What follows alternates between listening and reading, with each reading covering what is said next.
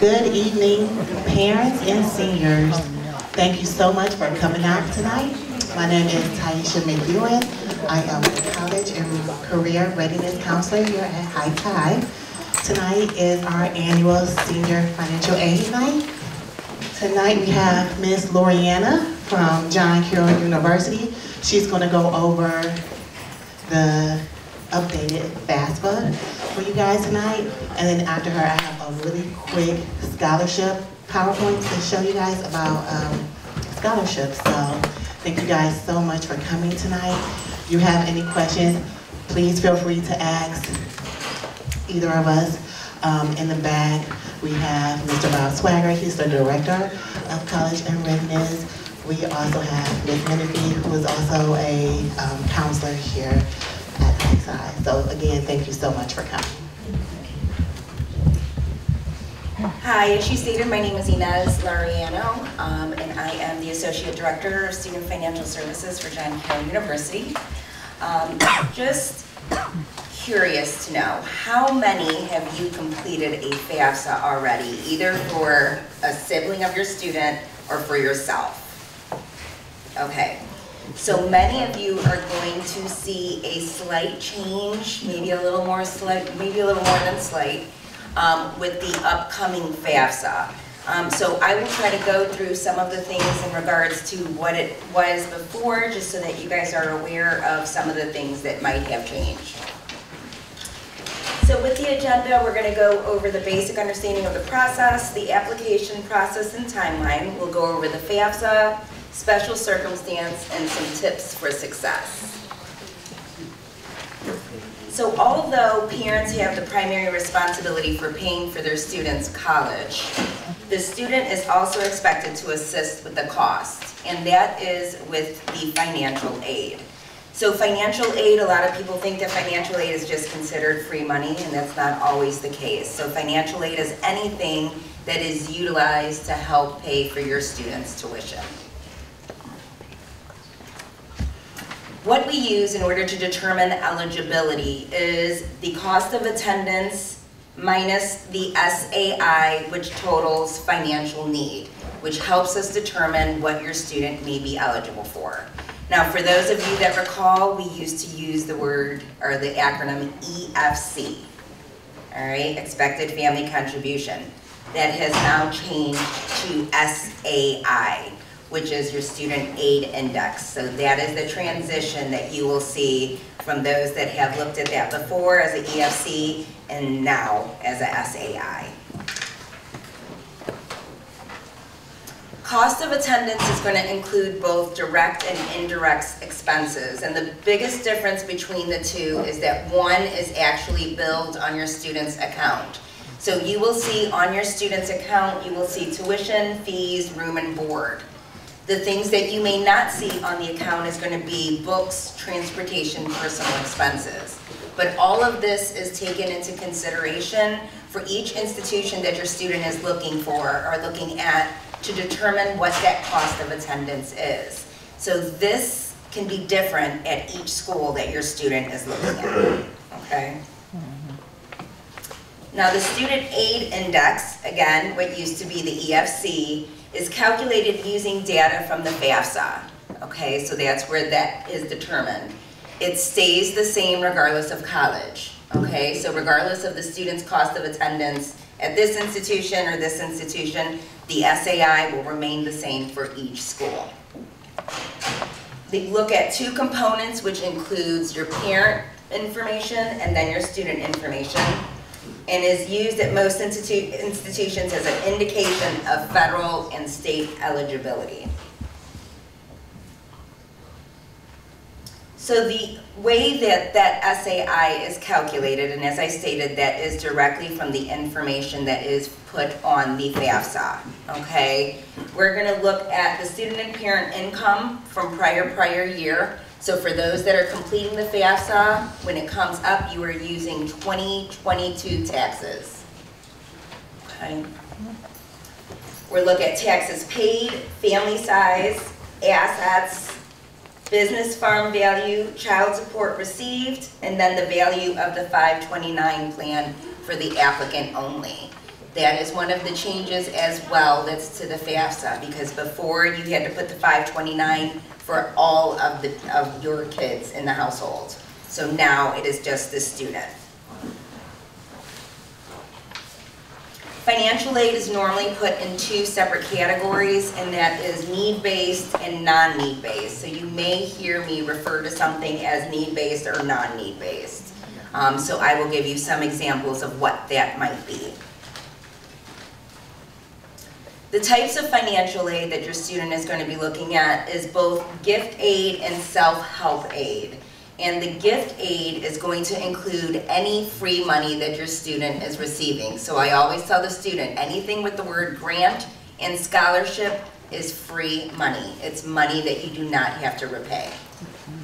And then we have the self-help aid, which is loans, which has to be repaid, and then work study, which is your student's ability to get a job on campus and earn a paycheck. Okay. Now with work study, normally it is not something that's deducted from the tuition. It's a situation where your student is getting paid just like any other position, and they can save that up to use that for what's needed to help pay for tuition or any necessities they need.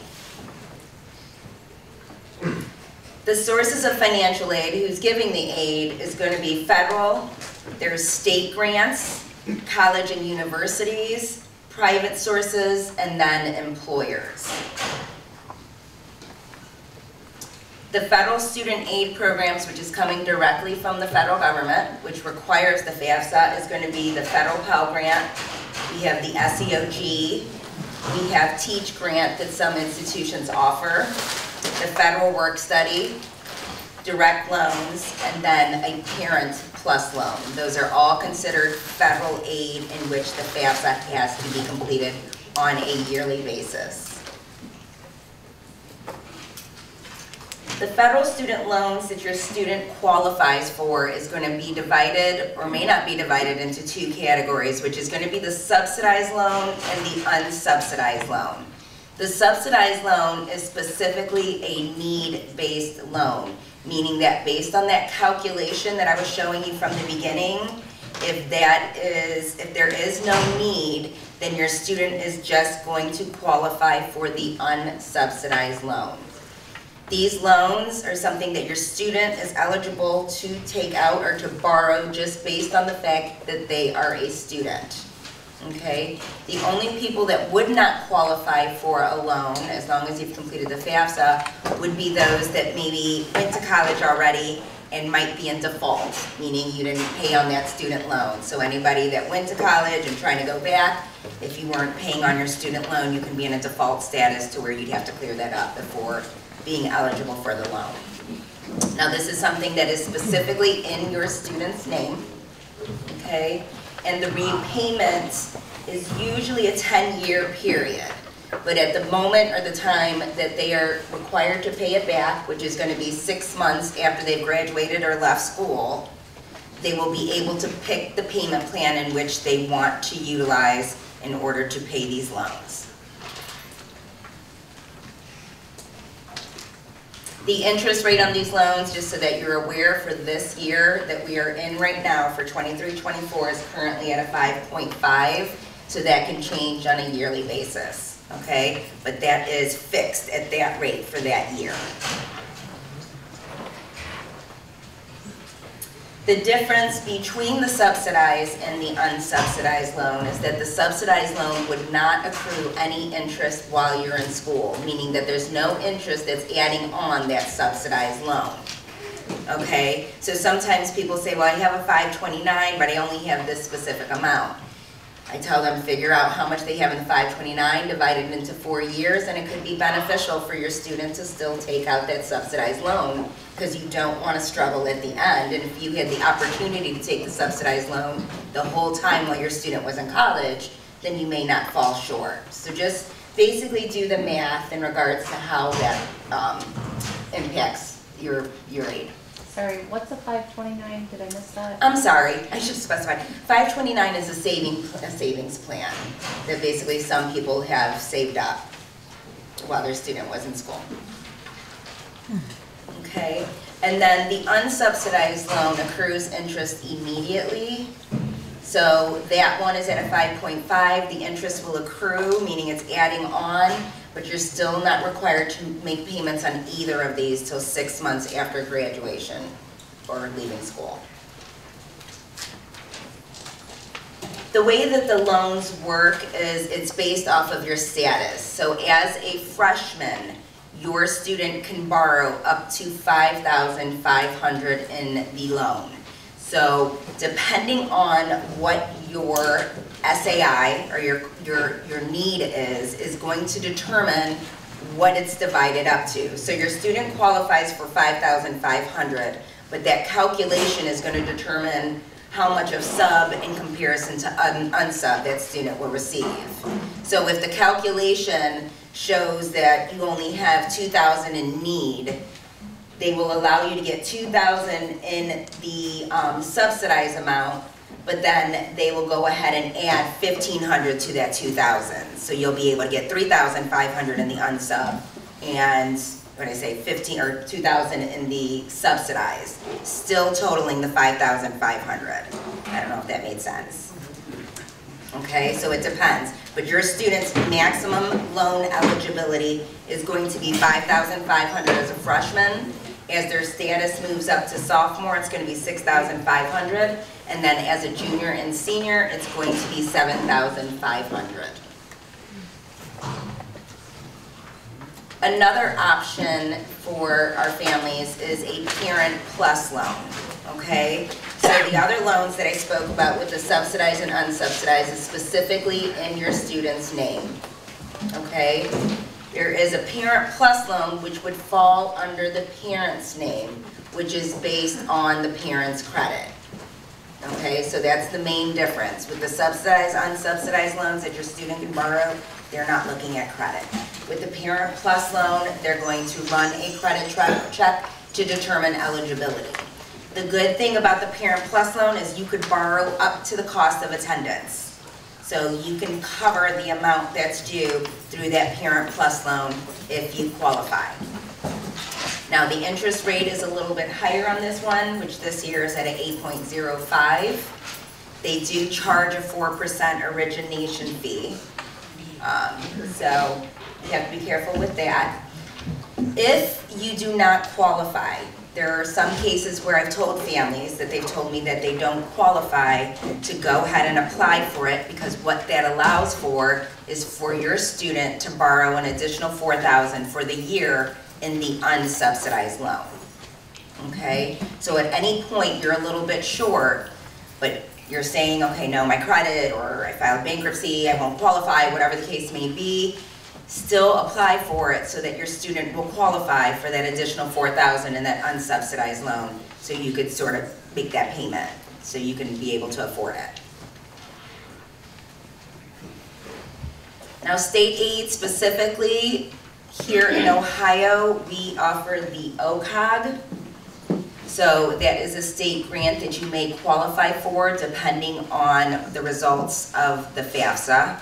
Okay, so in regards to the state grant, it is based off of the FAFSA results, which is based off that SAI.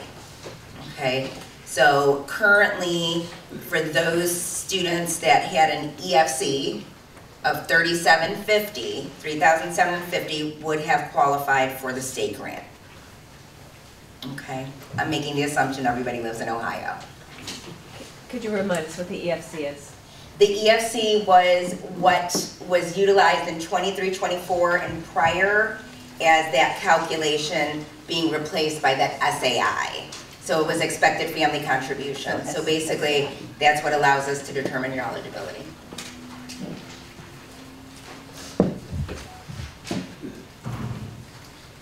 College and universities may offer aid as well, so scholarships and grants as well. So you need to be very specific in looking at your specific college that you're interested in and what is being offered. What do they require? Do they require a FAFSA to get the additional grants? Do they require, what specifically do they require?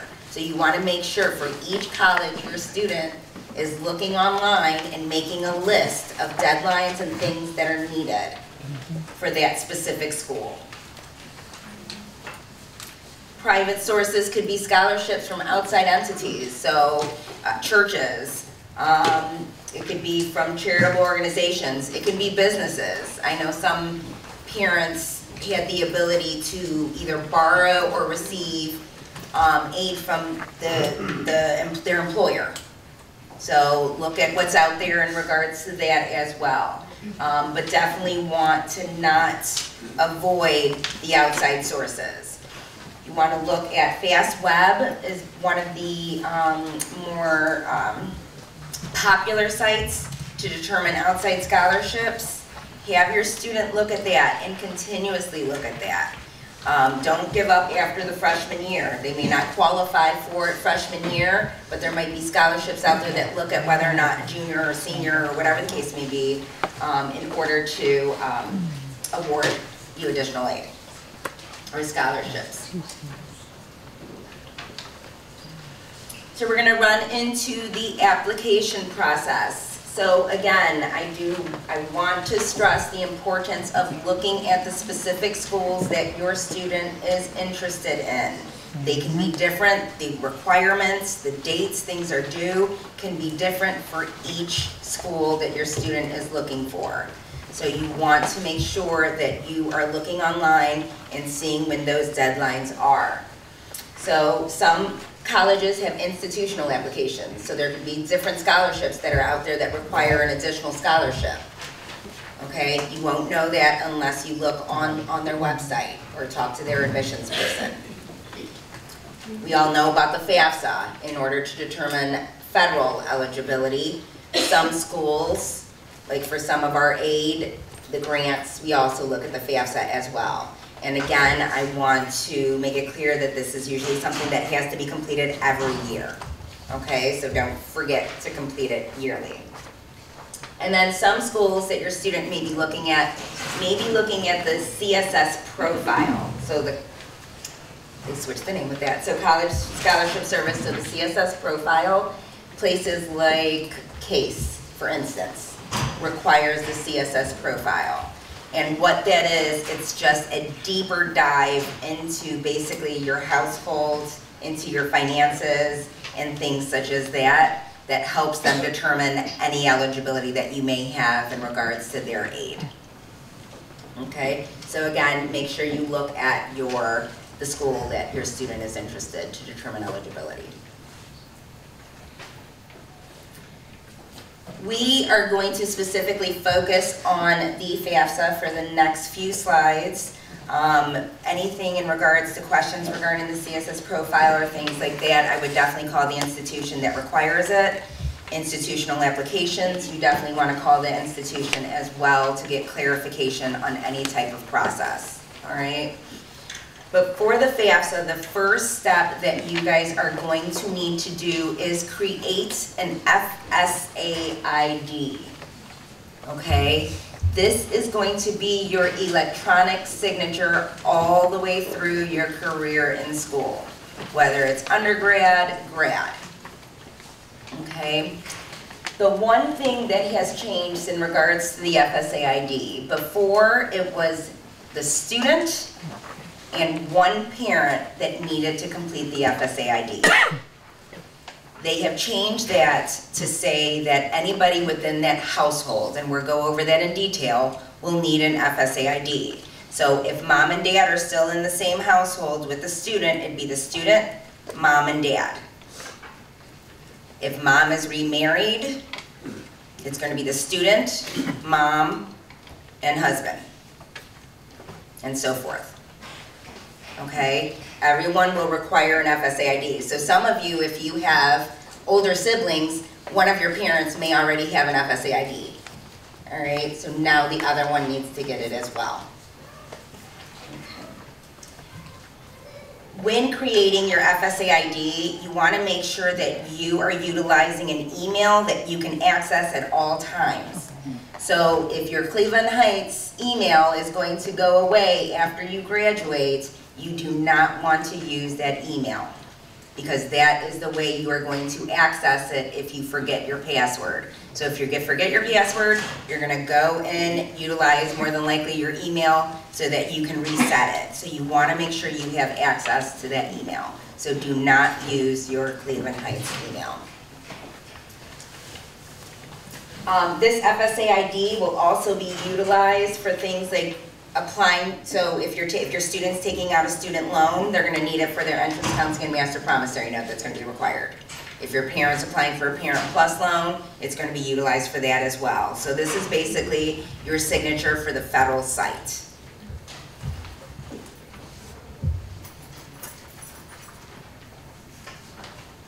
So the FSA ID for students and parents need to be obtained at least 3 days prior to completing the FAFSA.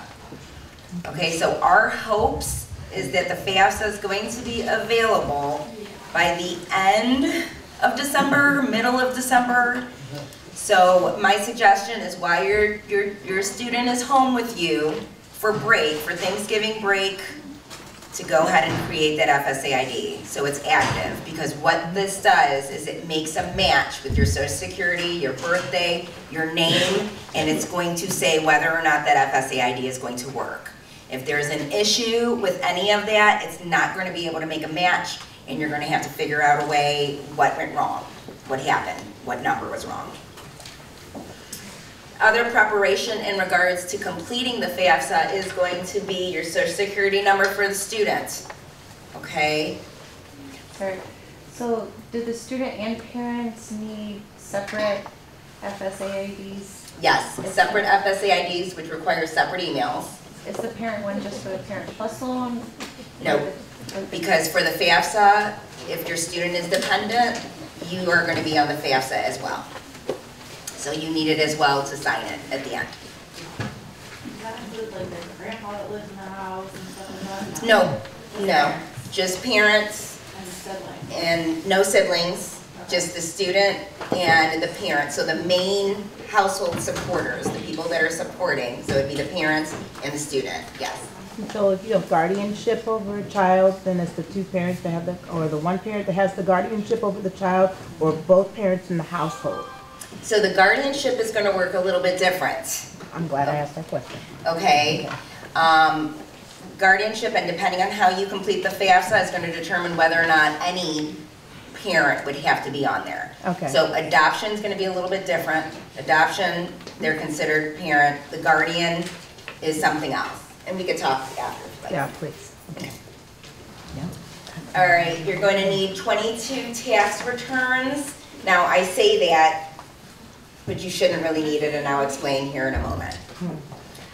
You want to know your assets and investments, any business or farm value, child support received, and just want to make sure that each separate person has separate email, and you have correct date of birth and Social Security number. I know that sounds silly, but just make sure that the information is correct, because once you mess that up, creating your FSA ID, it can take forever to correct it. So in order to complete the FAFSA, you are going to go to the, it says FAFSA.gov. It's either FAFSA.gov or StudentAid.gov, which is the more common one that's utilized. The StudentAid.gov, if you put FAFSA.gov, it's going to direct you to StudentAid.gov.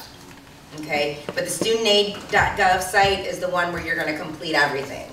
As I stated, Parent Plus loan. If your student is taking a loan, entrance counseling and master promissory note. It's going to have all that information. Okay. It's supposed to come out December, so we don't know how soon in December, but it should come by the end of December. What's going to happen is after this year, after we go through this new FAFSA, it should be available then in October. Okay, that's what we switched it to a few years ago, was October. They switched it back to December this time because of all the changes they were making to the FAFSA. Okay. You want to confirm with individual college for preferred deadline. Again, I know I keep on repeating myself, but it's really important for you guys to know the deadlines for each school. All right. And then, yep, it creates the SAI.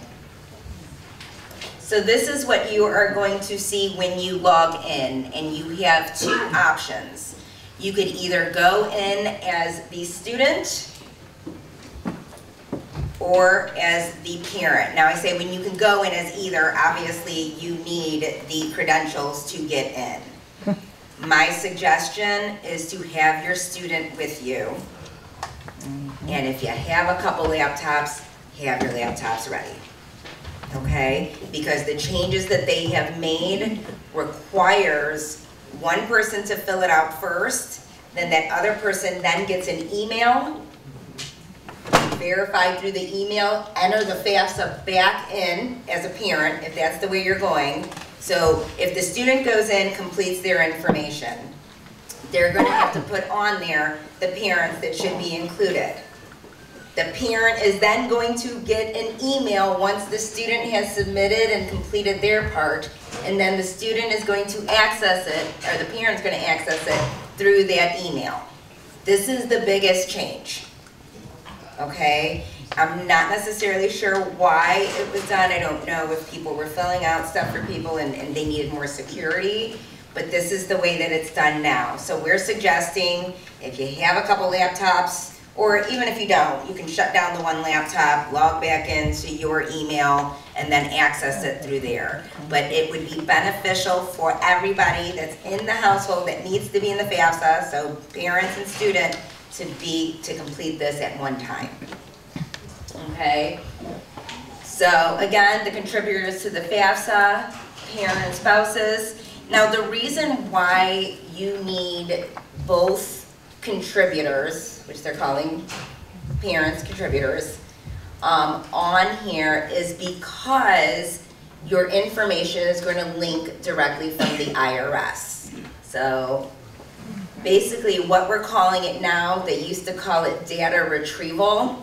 I'm only telling you the past just in case there's some of you here that remember the verbiage that we used before. So data retrieval is now considered the Future Act Direct Data Exchange.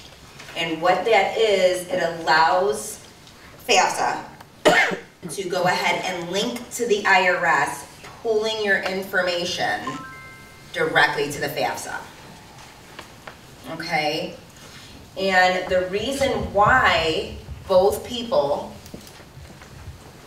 are required to have a FSA ID is because they have to give consent. Okay? So if you did married filing joint, the FAFSA wants to know that both parents have consented for their information to be put on, their taxes to be entered into the FAFSA. Okay? IRS transfers information to populate FAFSA income questions for most tax filers, and it eliminates the manual entry of tax and income information.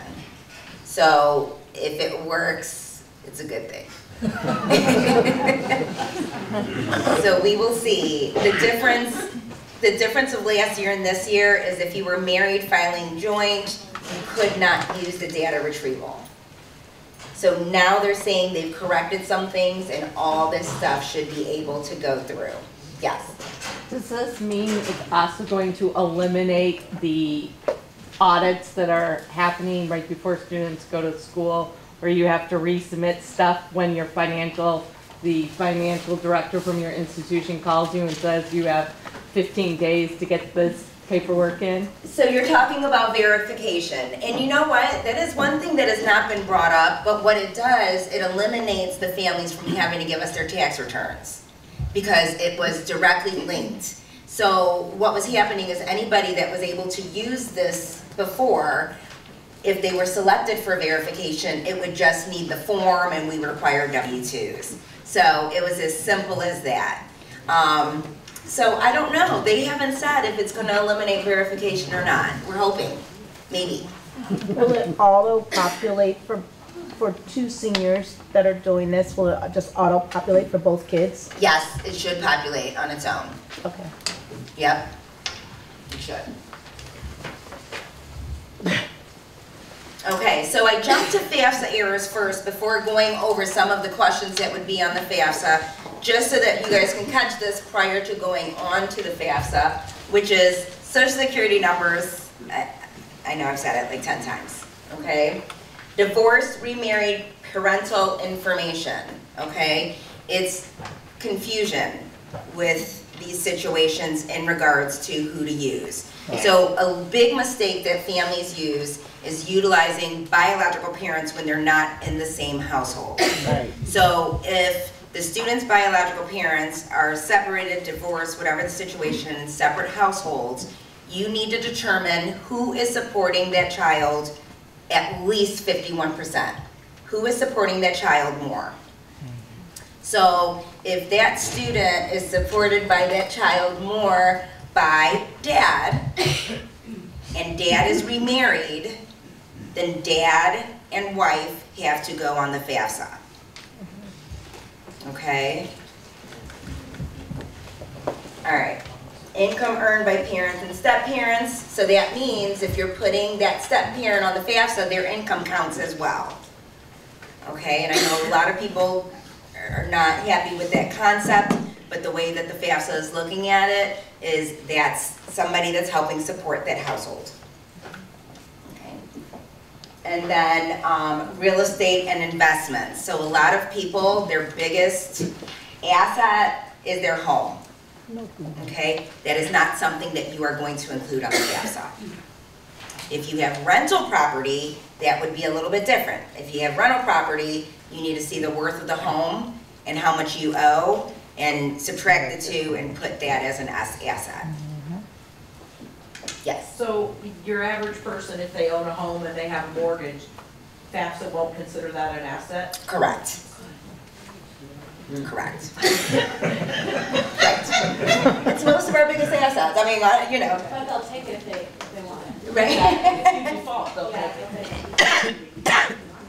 Okay, so some of the information that's going on the FAFSA is going to be identity and contact information, consent for the transfer, marital status, college plans, and personal unusual circumstances. Now, in regards to your students' information, it's going to depend on how they answer the questions to determine whether or not they're considered dependent or independent. Okay, so in a situation where a student may answer yes to yes, they were in legal guardianship, it would be a situation where they're answering yes and that would make them independent. If a student said they were married, it would make them independent, but they'd have to put their husband's information on there too, as far as income. For college plans, you can now list up to 20 schools. 20.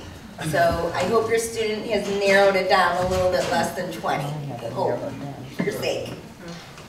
And then we look at personal and unusual circumstances. So in some cases, it's going to ask, are you able to provide parental information? If the answer is no, then there's going to be an additional step. And I believe that's a slide in the future. So again, the student dependency status is going to determine on how you answer the questions. If you respond that are the student's parents unwilling to provide their information, but the student doesn't have unusual circumstance that prevents them from contacting or obtaining their parental information, it's going to ask yes or no. I read that horribly, I apologize. But if the student says that they're going to be able to provide it, then all is good. If a student puts they're not going to be able to provide parental information, then that's where the answer is going to be no, and then they will only qualify for the unsubsidized loan. It's going to eliminate them from Pell Grant if they qualified. It's going to eliminate from all that. So that's where you would have to take that additional step and contact the school to see and explain those circumstances. I'm confused. Yes.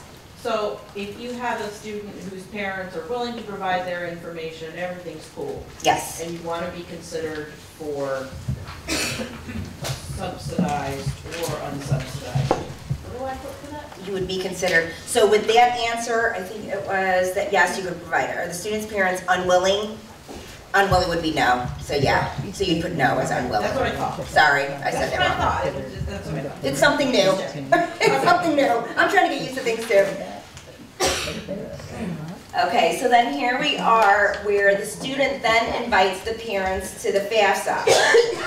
All right, so this is where your student is going to have to provide personal information about the parents to invite them to complete the parents' portion of the FAFSA.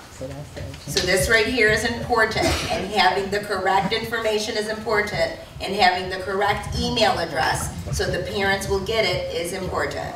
So you want to make sure that your student has the information to be able to get sent over to the parents so that they can go ahead and sign and do their portion of the FAFSA.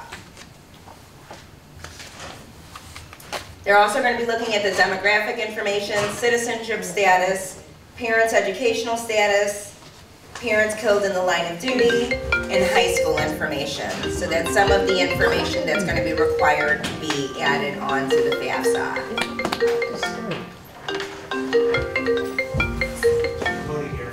Okay, thank you. Student financial information that it's going to look at is the tax return. So if your student did file 2022 taxes, their information has to be put on the FAFSA. And again, it should be transferred automatically. All right? And they also need to put asset information if they have assets.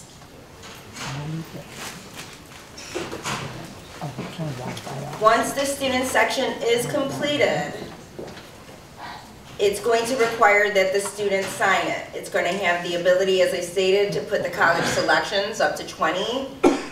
It's going to review the information as far as have the student look through all the information they put through, and then it's going to require the signature in which they're utilizing their FSA ID.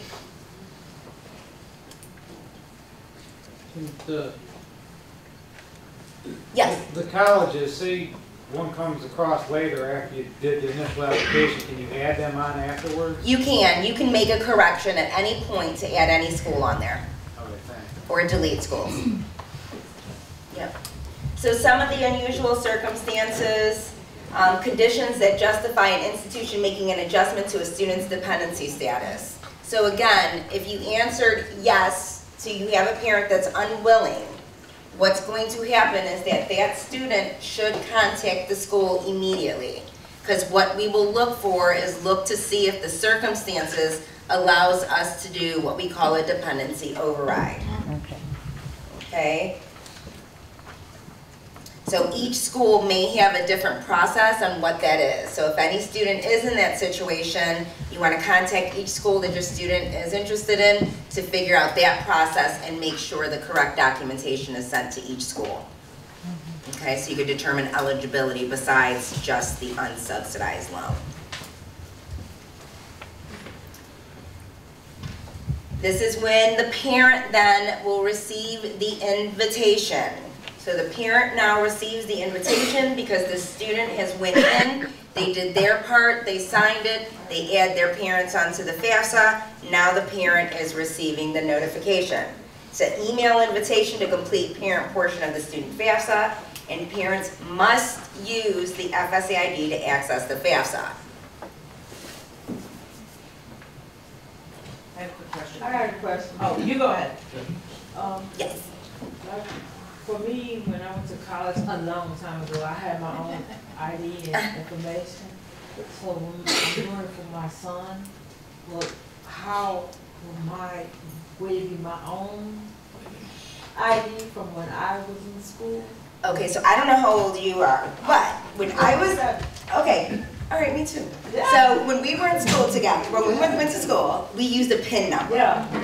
Okay, I don't know, before, early on, when they switched to FSA ID, they let us use our PIN number to create the FSA ID. I don't think they're doing that anymore. So you may have to go in, see if you, when you try to go ahead and create it, see if it says something about the PIN number. But I don't think it's letting you do it no more with the PIN number. It did like, I don't know, maybe 5, 6 years ago, it was letting you do it. But I don't think that it's letting you do that. Sure. Is this screen right here where it says get started for the parent, and the parent clicks that link, is that where you create the FSA ID, or should you have done that before You that? should have done it at that point. At the point Before that. before that.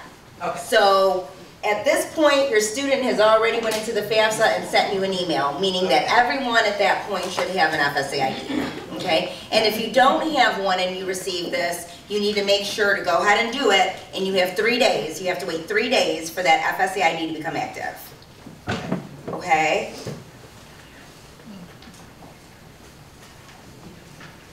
The same thing in regards to the student information the parent's going to need as well. So the identity and contact information, the consent, meaning your FSA ID in order to transfer your tax information over, marital status, and then state of legal residence. You need the tax filing status, the receipt of means tested federal benefits. It's going to ask you on the FAFSA, do you receive food stamps? Do you receive any benefit? Did you receive free lunch? I think those are some of the questions. So make sure you answer that correctly because it helps with that calculation. Tax filing status, meaning whether or not you did a 1040, 1040A. Do they still do 1040A?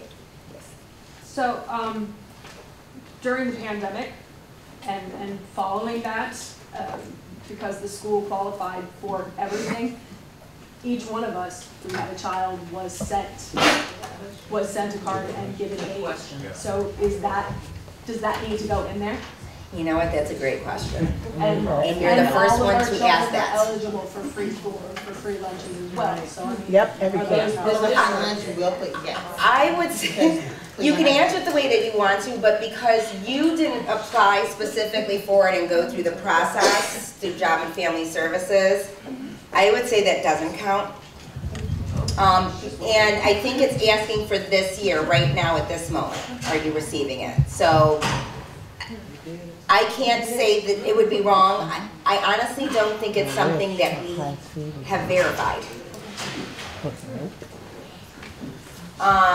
You want family size and number in college, tax return information, assets, and other parent information. For the family size, there was a few slides back where there's a difference between dependents and the family size, and how does that all work with this? I thought that was a future one. Did I pass it? Hold on one second. It was, don't go backwards. Okay. We're going to go forward though, because that is important. Okay. And it's going to be tough. Let me know if I don't answer your question with this slide, and then we'll go from there. Did you? Before we get off the what parents enter, at the very beginning, and I've heard conflicting accounts on if retirement income should go on there. So it depends. If you're pulling from retirement income, then it needs to be added. But if it's 401k and you're still building it and you're not pulling from it, then no, it does not need to go on there. If you're eligible to pull from it, but you don't. Then you still would not add it on there. Because they're counting it as income. If you're pulling it, you're counting it as income. Any idea with a loan against retirement? We're paying on a loan, small loan against my retirement. Do you know if that affects things one way or another? You know what, normally in that case, you would have had to put something on your taxes where it would be addressed, but it depends on the year that you did it. So if you did it in 21 and it was reported in 21, then it is what it is. Then 22, if it's not on there, then... Great, thank you. Sure. And if a grandparent is set up a fund to pay, do we need to include the grandparent? No, you don't want to include the grandparent, right? Yeah, no. Good question though. Okay, so in regards to who is included in family size, so one of the things that have changes is they're carrying over the family size as far as who you claimed on your taxes. This is my understanding. Understand this is new for us too. So they are transferring over the information, the dependents that you have on your taxes. Okay. That does not mean that that number is accurate. Okay? So in this situation, let me see where we have it. So dependent filers include the student, parents' dependent children, even if they live apart from the parent because of college enrollment. Okay, so you have another student in college, you still want to put them on the FAFSA. And then other people if they live with the parent. So if you are in a situation where you are supporting your parents now as parents, and you have your parents within your household and you're supporting them, you can add them on to the FAFSA. If you are taking care of a niece or nephew within the household and you are supporting them, you want to include them on the FAFSA. As I stated, my understanding is that they are going to go ahead and transfer over that number from your taxes, but you need to look and update that information to make it match your true household. Okay, so double check that and make sure that the number is what it is. For independent filers include student and spouse if they're married, students' dependent children, and other people if they live with the student. Okay? And again, in order to determine if they should be counted in your household is if you're supporting at least 51% support. Yes? So this is pulling from our past taxes, and we're talking about future. So if in the meantime one of your dependents has rolled off, is that something that you would adjust? Correct. Yes.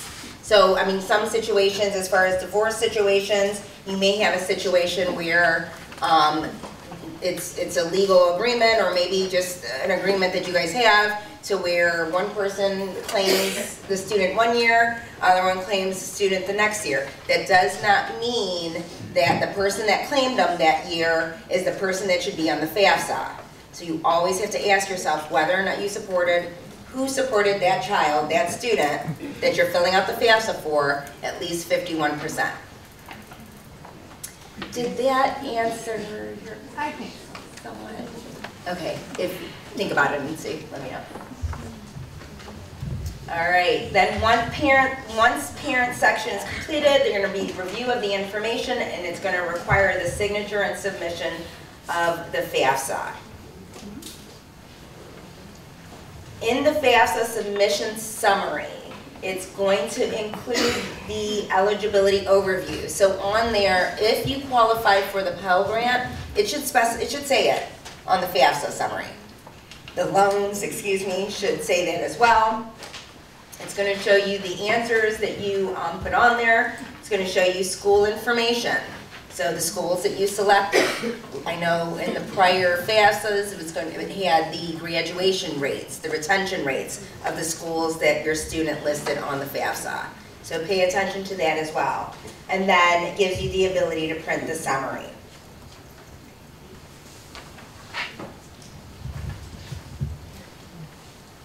Once the FAFSA is completed, the student will receive an email. I do not know if the parent receives an email. The student will receive an email, and the college will receive the information as well. All right, so as long as that college is listed. So if for whatever reason you call a school and they say, no, we never got it, then first, make sure you had confirmation that it's submitted. Second, make sure you listed it, listed that school specifically. At any point, you can go in and make corrections. All right, when you are filling out the FAFSA, before when we were able to input the tax information ourselves, we had students that put in, like if there was, let's say, 30,020 cents, people were putting the 20 cents, making it look like you made 300,000 something, okay? So you want to make sure you can go in and make a correction at any time. That's in adding a school. If you realize left out somebody in the household, you can make a correction, all right? At the point that you make a correction, though, you may want to call the college that your student is interested in, make sure they received the correction and that it was reviewed to see if it affects the award at all. And that is online. You need your FSA ID to do it. Yes. Student does the Student does the FAFSA. Parent, both parents? Parent. If our son does it, then he invites him and me. Yes. And we both do it. Yes, our understanding is that both of you guys have to put in your consent to be able to transfer the data over. That is our understanding. We've But so it won't double the information if I put it in? it should not. It's just to give the consent that the information is that we're giving permission for it to be put on by both parents. That is our understanding. We've been back and forth with whether or not that is an accurate statement, but we keep on going into webinars and we keep on saying that both parents have to consent. What I'm hoping is that everybody's wrong and one parent has to consent. But we don't know. Our understanding is that both parents would have to give permission for that information to be transferred in, and it should not duplicate the income. Okay. The one thing I do want to touch on is special circumstances. So special circumstances are basically a situation where the FAFSA is not accurately being, the numbers on the FAFSA are not being reflected correctly. So because we're using 22 taxes, plenty of things could have changed within 23 and 24, okay? If a change of a job, if you lost employment, if anything, medical expenses, maybe 401k you pulled from at one point and you've utilized it and haven't pulled from it again, but it's being calculated on the FAFSA. So there is the ability to tell the schools your special circumstance and allow us to look to see if we can update, or if it's a situation where we would update the FAFSA to get a more accurate picture of what your SAI should be. Okay? We are actually looking at situation, and not to keep on bringing up divorce, I think I said it like 10 times already, but a divorce situation where it just recently happened to where you guys filed your taxes together. Okay, so what's going to happen is, more than likely, it's going to transfer over the income information because you married, filed joint. We're hoping that the system is in test. I don't know how the system is going to be able to determine who made what. So this may be a situation where the income from both people were taken into consideration, but you have to contact the school and let them know that it's a divorce situation and that income should no longer be added on that FAFSA. And that's when we'll have to do the additional legwork to make sure that that is updated.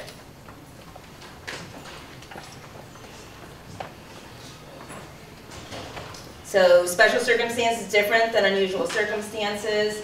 Unique conditions exist that cannot be documented within the FAFSA. Students should contact Institutional's Financial Aid Office for more information after FAFSA has been submitted.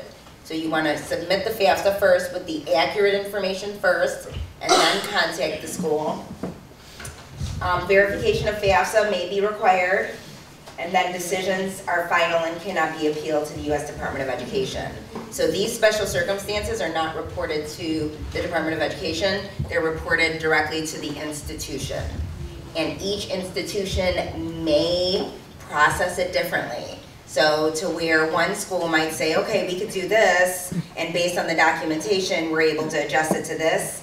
The other school may be like, no, we can't do that. We don't know where they got their numbers from, and it might be a different situation. So if you find that a school, you benefited more from what you told them, find out how they did the calculation, what they took into consideration, and then bring it to the other school's attention to see if there's anything that school might have missed. So tips for success, start early and ask questions. So I'm proud of everybody that's here. I know you guys are waiting patiently for that FAFSA to come in.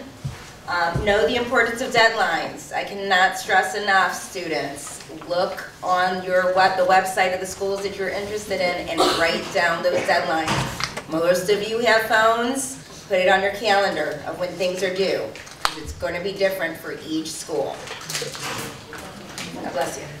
Read everything and do your research and make connections. Read everything, guys. I know a lot is coming at you. I know you're getting emails and mail and everything else. I know you are, but try to skim through it. Try to skim through it and determine what's important. You could be getting an email of a scholarship that's not on the website, And you might be saying, this just opened up, so pay attention to that. Don't assume you don't qualify. The biggest mistake is people thinking that they don't qualify. I know at John Carroll, you may not qualify for the federal Pell Grant, but you could qualify for an additional John Carroll grant on top of that merit scholarship. Okay? Compare apples to apples, so make sure you have an understanding of each of the awards, okay? And if for whatever reason you're not understanding the difference, because each school is going to have a different award, it's going to be confusing. At any point, if you don't understand it, you want to make sure to bring it to our attention, one of the school's attention, so that we can try to break it down for you. And then involve the student, okay? So make sure you're involving the student in this entire process, so they know that this is an investment that they're, you know, contributing to as well. Put my email address on here just in case you have any questions that you think about later. Regardless of coming to John Carroll or not, feel free to email me with any questions, and I will try to answer it the best I can. We're hoping to experience with this FAFSA the differences, and next year probably be a little bit more informative. But right now we really don't know. We know as much as we can. What's your title again? I am the Associate Director of Student Financial Services. It's just financial services.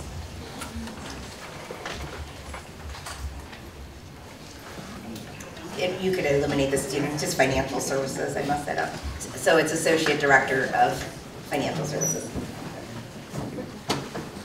They keep on changing it. Any questions? I appreciate you guys being patient. Oh, yes. This is many, many slides ago and probably for next year. If a student has a work study. Yes. When they do their part of the FAFSA for the next year, do they need to report that income or will it pull it in automatically? It should pull it in automatically if it's taxable. Okay, thanks. Sure. All right, guys, thank you. Oh, I know she's. Mine's going really quick. Since we're going to be doing it through the end of December, how much of an asset do they want reported by the kid? What if kid gets, you know, oh, you got a Christmas card from grandma, she put $100 check in there.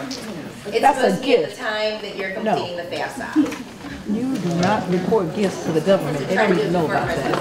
They're not. Y'all college money, don't y'all report that. You know, first. That's yours. Okay, you guys, I know you got a lot of good information. I promise I will not keep your long, okay? So this is just, can you guys hear me? Okay, the scholarship awareness. So this PowerPoint presentation will be on the CHUH website and the senior page. And can we put yours on? Yes. And we're gonna put the financial aid information on the website as well. So I've been talking to the seniors since the end of August, and I'm always telling them to make sure that you plan your work, then work the plan. Because there's so many seniors who's like, I cannot find the scholarships, and you really do have to search for most of them. So you are worthy, seniors, to do the work. Just make sure you reach your goal, okay? I always tell the seniors that come in my office to try to do 2 scholarships a month. A week, truthfully, if they can. But if they can do 2 a month, that would be great. I always tell them to research different databases. I put scholarship information in Naviance for our seniors. And also look at the college or university websites that you are planning to attend, because they have information as well. Yep, there's an email. So my overview is the type of scholarships, searching for scholarships, organization, which is really quick, the application process, and I want to talk about the Heights Community Scholarship Program and Heights Foundation Scholarships, and that's all. So there's different types of scholarships. The academic scholarships, most of them are coming from the colleges and universities that your students are applying to. So most of my seniors that have been coming to me that have been filling out college applications. They're coming to me, I got a scholarship, I got a scholarship. So most of them are getting some of the letters right now, which is great. The interest scholarships is more like, I want to go to school for nursing, I want to go to school for psychology, right? So once the school knows what major you want to have, they might have different scholarships as well that you can apply for. The athletic scholarships, my football players, basketball players, volleyball players, swim. If you're interested in doing that in college, make sure the college know, because you can get scholarships for that too. I had students that got swim scholarships last year, track scholarships, football, basketball, lacrosse. So just make sure you let the schools that you're interested in know that you want to do it on the collegiate level as well, okay? Clubs and hobbies. Clubs is, we have a Helping Hands, which is a volunteer service here that, you know, if a school has volunteer scholarship money, that they can give it to them.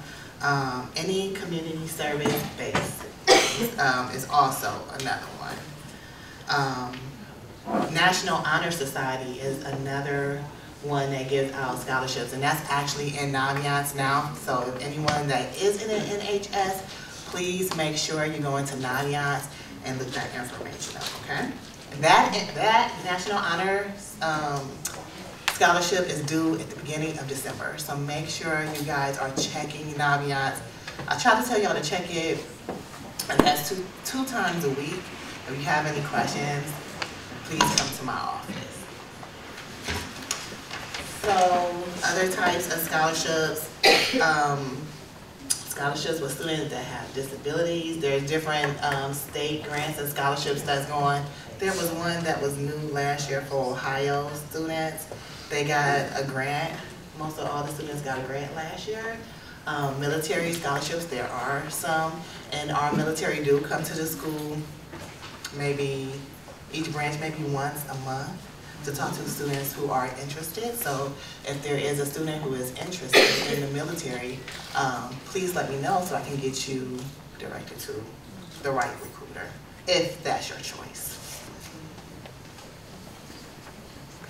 So now I'm telling the students to make sure that they beware of scams. So if you receive an email to say, hey, you are qualified for this scholarship and you could get $100,000 and you didn't apply for it, make sure that it's reliable, make sure that it is real. Don't give out your information, any social security number or anything else, okay? Credit cards, you do not have to give money. You do not have to give money for scholarships. If you want help finding scholarships, I'm here, counselors are here, but you do not have to go to another place, like an email that you get that can help you with the scholarships. Do not pay for the scholarships, okay? Can't say that enough. Like, I know one of our social workers, her student is getting those right now, so do not pay. And you said this PowerPoint is going to be, like, this is on CHUH? It will be in a couple of days. I want to hope those other scam tips aren't too. And it does work, but my computer down there, so I didn't want to keep like clicking on it. But it will be on there for you. And this is what exactly what it said. You've been selected as a finalist. Please come to, like her said, come to Boston for 3 days to learn scholarship information and stuff. And it sounds great, right? But then you have to pay your way to get there. They might find you scholarships. You might have to pay to get the information. So just make sure you be aware, especially the no essay scholarships. Put in your information. We'll get to you whenever, right? In a couple of weeks, you'll get information on the scholarship. Unless it's from a trusted site. Yeah, then your credit score goes down. You're getting an email that looks fictitious. Don't trust it, okay? So, like I said, some of the scholarships that I find, like STEM-based scholarships, other different scholarships, like Coca-Cola was one of them, Dale Scholars is another one. I usually put those on Naviance for the students, and I try to make an announcement. Make sure you check your Naviance. I also put it in the peak of the week. So just make sure that you're checking your emails from me. Come to my office to see if I have put any more new scholarships in Naviance. YouTube also has videos about scholarship searches if you're like really interested in learning more ways to do it. The scholarship zone is actually my office, is room 129. So if any seniors have any questions, especially on Wednesdays, because I'll open up Wednesdays for their lunch period, that they can come to my office to get help with FSA IDs, so that you won't have to do it on a Wednesday, scholarship searches, and if you already have been accepted to a college or have scholarship information, I take that as well, because I need it for the senior database. So any seniors that's in here that needs help, please come to room 129. You can also, because but we tell all seniors to do Common App, to do your college applications, if the college that you're interested in is in Common App. And then you can click on the Financial Aid Resource tab and get scholarship information from there as well. So, Boston University will be putting their scholarship, I'm just putting out schools, information on their schools, so make sure that you check the colleges and universities that you're interested in, because they're starting to update their scholarships.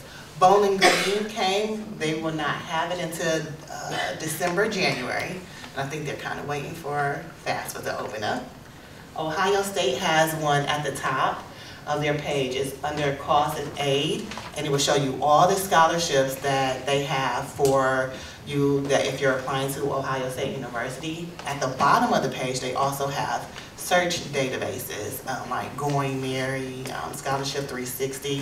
Those are also on there too, for students to look for scholarships.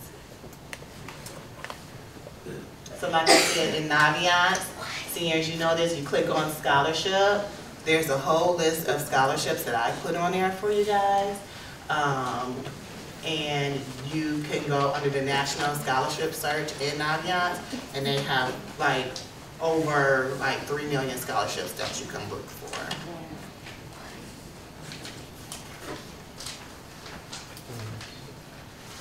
So when Ms. Loriana was talking about the deadlines, I put this on here because I tell the students to make sure they check Naviance. The QuestBridge is a really good one that was in September for schools that have it. Coca-Cola ended theirs in October, which was really good. The Gates Scholarship, which was another big one, was September.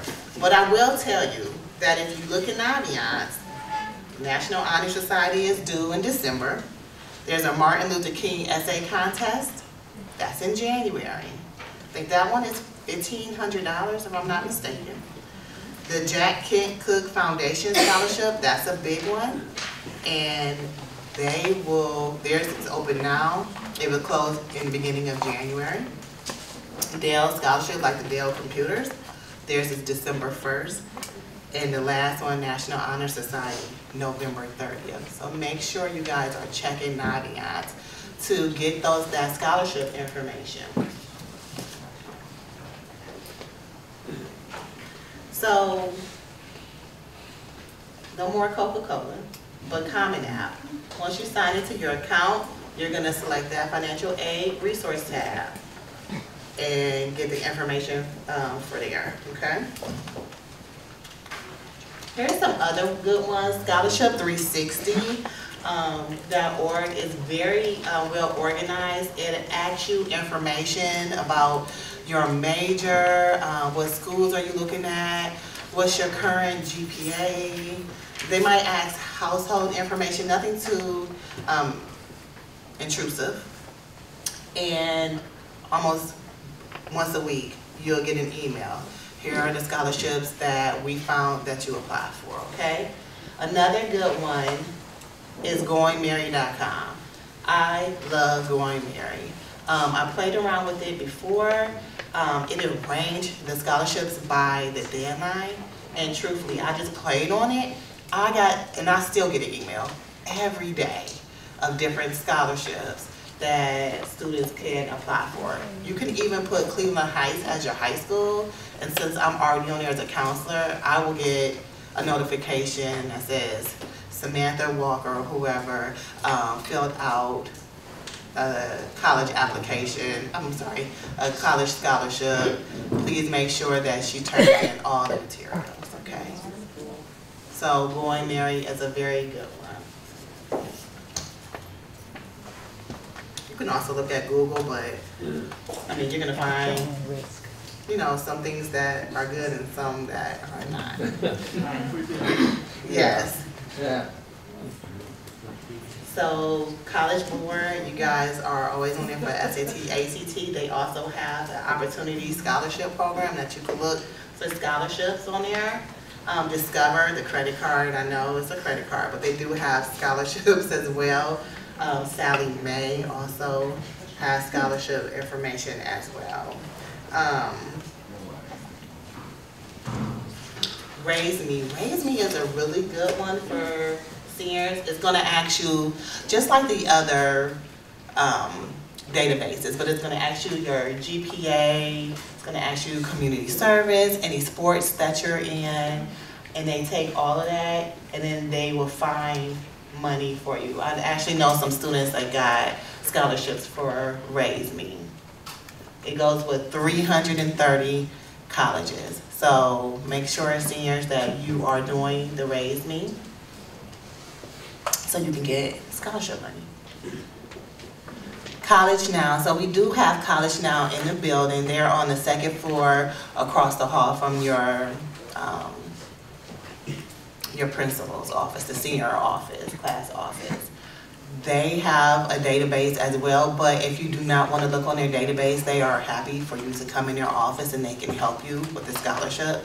They do have a scholarship, 2 scholarships that's coming out in January. One is for the Cleveland Browns, Motley, I think his last name is.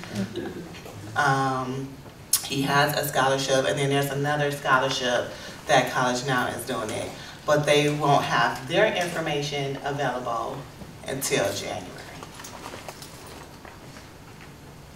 Heights Community Scholarships. I know this is a big one for our seniors. So there's Heights Community Scholarships where there are different alum that, different businesses within the community that have money that they want to, you know, help the kids with scholarship. One of them is Parker Hannafin. If anyone who is interested in STEM related, that is a $1,500 scholarship. And you seniors, you guys will get that information in early December. I will have a Google Classroom with all of the scholarships on there. There's also the Heights Foundation, and they have additional scholarships from alum, from different businesses, and other places as well. So they have a little bit more than the Heights community. Their scholarship will be on my Google Classroom. So you'll fill out the general application that's going to be in Google Classroom, and then you're going to get access to all of the scholarships, community scholarships, and foundation. I would just tell you guys to just make sure that you read the criteria for each scholarship, because you do not want to fill out information for a hockey scholarship and you don't play hockey, right? So make sure that you look at all the criteria. There are some that has GPAs that is required, 2.5, 2.7, and there are some that is no GPA required, okay? So make sure you take advantage of that and make sure you listen to the deadline that I give you. Because the deadline this year will be strict. It'll probably be in the beginning of February with all information. So that's giving you 2 months, hopefully, to get that information in, okay? Staying organized. So one thing that we were talking about with the financial aid is make sure that you have a good email address.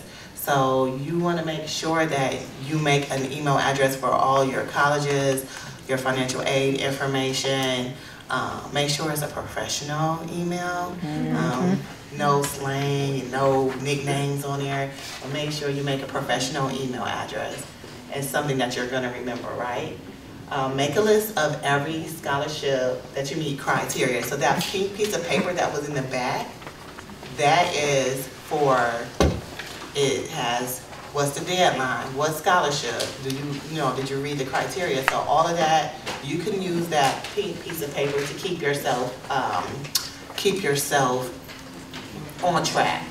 Make sure, the biggest thing is make sure with FAFSA and scholarship that you read and go over that deadline. You do not want to miss a scholarship by a day because you just forgot about it and didn't know the deadline. Make sure you guys look at the deadline for each scholarship. Set a monthly goal. And I always tell the students, if your parent is involved with your college application process, maybe set a goal like with mom and dad, on a Sunday afternoon, maybe 1 hour, look over some databases, try to go over some scholarships if you can. I know everyone is busy, but 1 hour a week shouldn't be so bad. Make sure you keep on track of everything that you're applying for. Make sure that you have your essays together. Make sure it's on a flash drive or on your computer. If you need help with essays, you can also come in my office. Lake Erie Inc. is also doing scholarship workshops, and they're trying to come back here within the next month to help seniors in the afternoon with another workshop. Okay? So that's just the pink sheet that I gave you guys.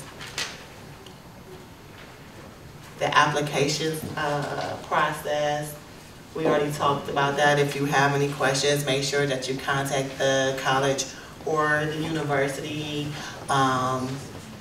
Make sure that you do it for the scholarships as well. If you have any questions, sometimes they have an email address or a phone number that you can contact to see if you qualify for it or if you have any additional questions. Everything, all your strengths should be in that. So if they ask you about yourself, make sure you put everything that you can on there. If you're on National Honor Society, make sure you let them know. If you do community service, make sure you let them know. Highlight your strengths. Don't be afraid to brag about yourself. That's right. So we have a brag sheet that we use for like our national merits, but make sure you put it down and then ask your teachers or ask your parents, because there might be something, no one likes to, well, some people do, but if you don't like bragging on yourself, just think about all of the positive things that you've been doing. Write it down and then show it to your parents. They might say, did you forget that you did your community service in the community last year? Put that on there, Make sure you brag on yourself. You want that extra money. I want you to get the money. Make sure when you do your essay, just, research the audience. One of my students who graduated last year, went to Kent, and they said, talk about yourself. And I'm like, don't put, my name is Samantha, I'm a senior. Like, put that pop thing in there. And she put, I am an artist. And, when I was little, I cut up fabric and got in trouble because I wanted to make clothing for my Barbies. She's in the fashion program now. So I think it's wonderful. So make sure that you express yourself. Make sure that they know about you. That they'll be like, wow, I really want Randy. Wow, I really want this student in my school. Draw attention to yourself, okay? Make sure you check your grammar. If you need somebody to check it, your English teachers are more happy to read over your things and give you feedback as well. Letters of recommendation. So some of the scholarships are going to ask for letters of recommendation. Colleges also ask for letters of recommendation. So make sure that if you're asking a teacher, a pastor, anyone for a letter of recommendation, that you give them a couple of weeks so that if something goes on, if they're having, if they don't have time, then you can find somebody else. So make sure 2 to 3 weeks. Hey, Ms. Narduzzi, I need a letter of recommendation for this scholarship or this college. Can you write the letter? And they say, sure. And then you give them that, it's due at this day. When can I get it, or can you email it, okay? So make sure you give them notice. And please, seniors, when you're asking for these letters of recommendation, write them a thank you letter, okay? Especially with the scholarships, they love getting thank you letters from seniors all the time. Like I said, more tips for us, apply for qualified scholarships. Make sure you qualify for it, make sure you look at the deadline. And don't neglect the small or local scholarships. The Kites Community and Heights Foundation gave money away where there were students that had $25,000 to $30,000 walking out that night. So make sure that you guys apply for those scholarships. We already talked about FAFSA, so I don't really want to go over it anymore. You're going to go to Student Aid. I know you said if you put in FAFSA, it go today. It opens December 2023. We do not have the date. And you're going to apply each year, okay? CSS profile. Make sure that each school, I think CASE does the CSS profile. That one you do have to have tax information handy. It is a tedious process. I did one with a student today. It took a couple of hours, so, but this is gonna help you find more money. So FAFSA and CSS profile. But it's free for you if you make less than $100,000 a year as a family, okay?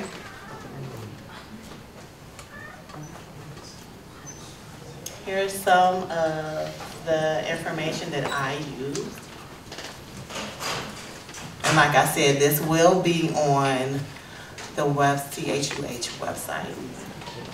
So you don't have to write anything down. Remember, seniors, you need help with scholarships, college information. Please, please, please come see me sooner than later, okay? I'm here to help everyone out. Yep. Does anyone have any questions? I know I went fast, but I really don't want to keep you here too long tonight. Well, if there's not any questions, I just want to say thank you guys so much for coming out tonight.